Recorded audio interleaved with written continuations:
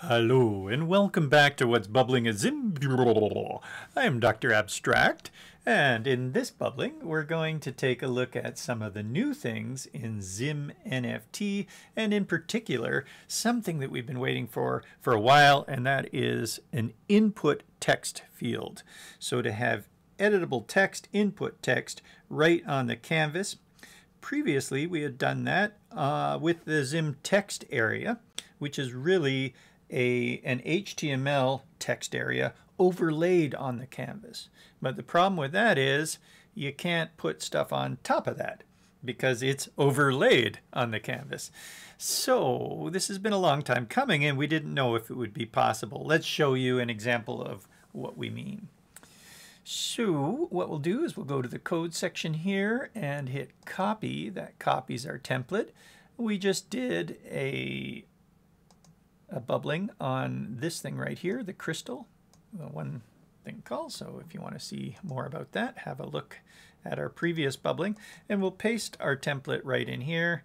And there's that ZIM crystal, a single script call to ZIM now, rather than having to call create.js and ZIM, or even more files later when it comes to things like adding physics modules, game modules, sockets, etc. There are crystals for those as well.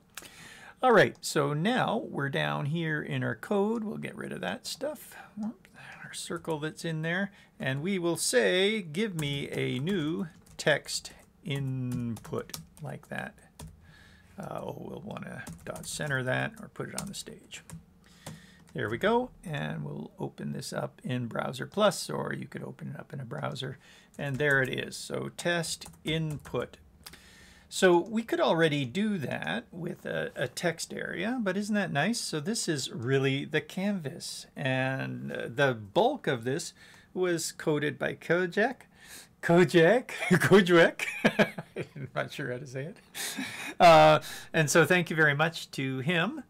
What he's done is he's invisibly mirrored an HTML input field and figured out where we're selecting here and matching that on the input field. So arrows work, everything seems to work just as a text field would in HTML. So that's super. So we were able to do this, but we couldn't put stuff on top. So now I'd like to demonstrate that things can be put on top there. We can also rotate it if we wanted to. .rot, for instance, 20 degrees. And there it is rotated. And we can type in there rotated. So that's something we couldn't do. Well, I don't know. I suppose maybe we could have done it before. Yeah, probably with the CSS transformation on a text area. Anyway, aside from that, you don't often have to rotate your text. Let's put something on top of this. How about a new circle that we will dot, we'll center it, and we'll dot drag it. Okay, so now there's the new circle, and we can pick that up, and this is here, and look at that. Okay, so that stuff is underneath.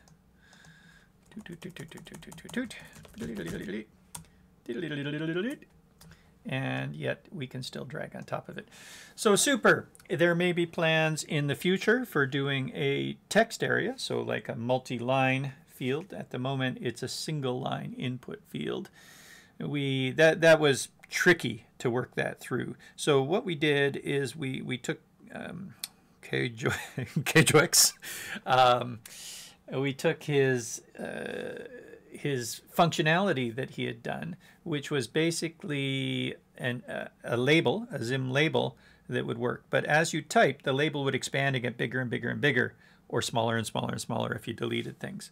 So we took that and we added it to a ZIM window. So this is a ZIM window, and as you type here, that expands, but look, we've masked it so that it leaves the window, and then applied also the logic to be able to shift it and move it as you go from side to side there.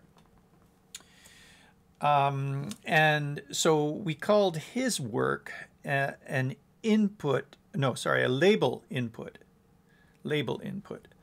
So label input. If you want to see what that looks like, you would have to do it on the text input itself. So text input dot, so it's a static class, I guess.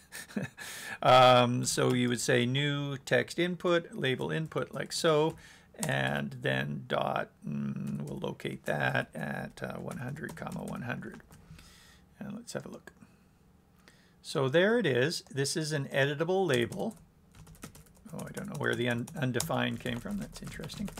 There's the editable label, but as you can see, that keeps growing, and there's no box available for it. Okay, but that's the editable label. So if you need functionality like that, where something's editable like that just keeps growing, then you can access it with the text input, label input, and that's available in the docs for you to see. But in general, we figure that most people will probably need an input field like this. So this we are calling text input, and that has, in the docs, for instance, you can see all the work there. Let's go to the docs. And look up text, go.